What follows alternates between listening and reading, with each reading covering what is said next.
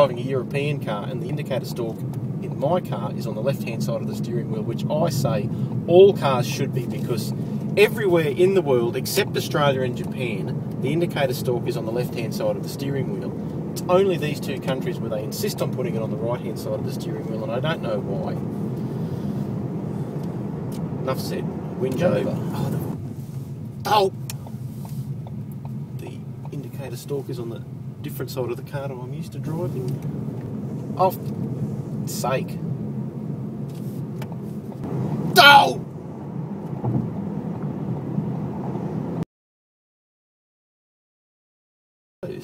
Pull up here, wait for the cars to go. Stop! Oh, stop! It's got start, stop. Well, there's a tick against it. There is something that does annoy me about it straight away, is every time you stop, the engine turns off.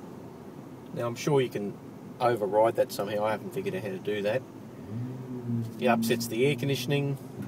Oop, and there it goes again. Yes, it seems to... the air conditioning doesn't work, and I don't know why, or whether it comes back on again after a little while if it starts to get warm, but it certainly gets warmer than I'd like to put up with. It is quite a warm day in Brisbane. And the engine stops. I know it's got start stop. I know it's supposed to save fuel. Whether it really does, I doubt. Stupid start stop. It stopped again. Oh, it's going again.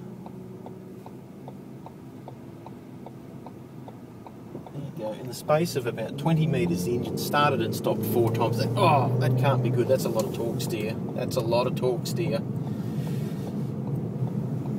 It's getting hotter. It's getting warmer. Will the engine restart if it gets too hot in here? No, it's gone green. Uncomfortable. Oh, it's got torque steer. I didn't even hardly give it throttle that time.